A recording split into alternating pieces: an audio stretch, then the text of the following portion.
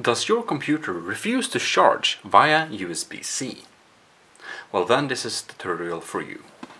Basically, if you go to your computer and you plug it in with USB-C, you should see some LED lights lighting up there or here. However, this is not the case for this computer. Even though I plug it, unplug it, it will not charge.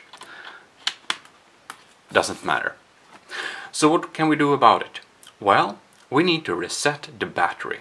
So usually how you reset the battery is you take your on-off key, you push it down, and you hold it. You hold it pushed down for about 15 to 20 seconds. There. Then you release it. You can see this light lighting up there, which means it is resetting. It's a little bit different on different models. And now, if you look, I don't know, you probably can't see it, but there is a small little light lighting up there and there. It's actually charging now. So now we can start the computer and I will show you that it is actually charging.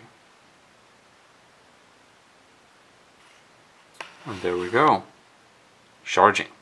Fixed the problem. Now, some laptops are a little bit different, however.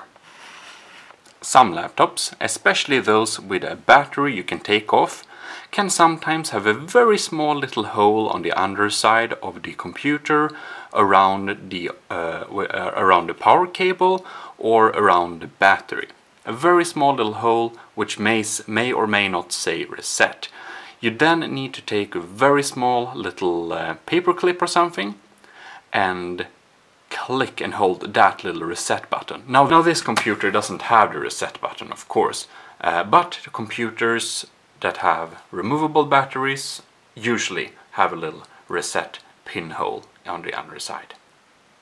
Well, in any case, hope that this will fix your problem, and if it did, please leave a like and do subscribe for more tutorials. This is G11 Total Nerdery channel, signing out.